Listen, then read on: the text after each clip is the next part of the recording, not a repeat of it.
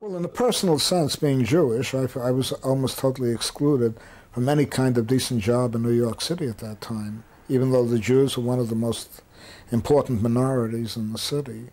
It was very hard to get anything better than a dishwasher's job, or a newspaper vendor's job, or moving packages around. And I tried all of these jobs on a somewhat temporary basis because I was obliged to go to school. By school, I don't mean college. I mean elementary and high school, required to go to these schools.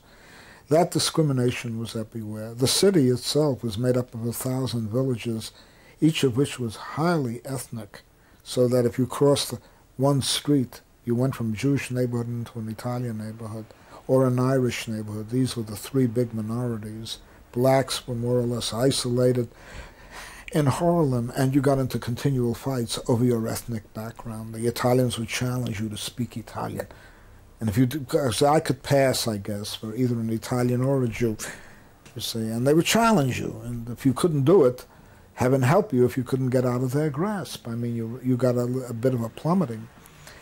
That was, so this experience continually of being rejected, plainly so because of my ethnic background, by employers, and to a certain extent, you know what I mean, even by teachers who had their own prejudices. New York was at that time riddled with racial prejudices, and anti-Semitism had really reached a tremendous height in the 1930s.